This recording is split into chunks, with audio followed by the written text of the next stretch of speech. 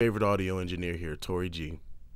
Just wanted to talk to you guys today about Presonus Sphere workspaces and how it integrates with sharing sessions in Studio One.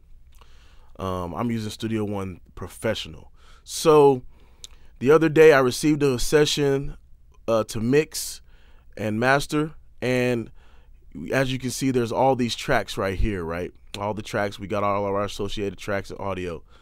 I started to mix on it, and I got my new plugins and inserts and everything going on there.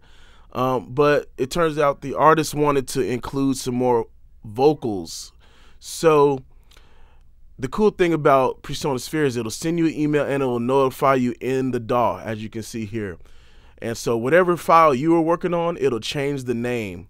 So it's saying, hey, local version was changed, the file was updated.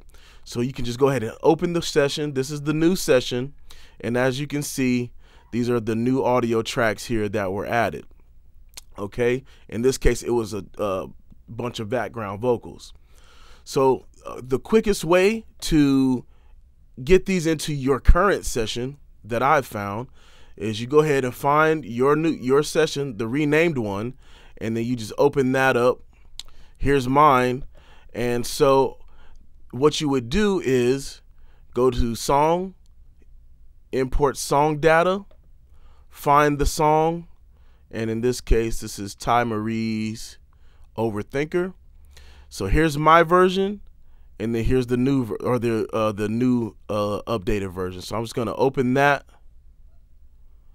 find the tracks that I want to import, hit that, select all the stuff that I want to import with those tracks, hit OK, and boom, now I have all the audio from the new session imported into my current session with all my plugins and everything unaffected. Hopefully this helps you guys, and I think this is a really dope way to use the workspaces in Studio One Pro and Presonus Sphere. Y'all have a good day.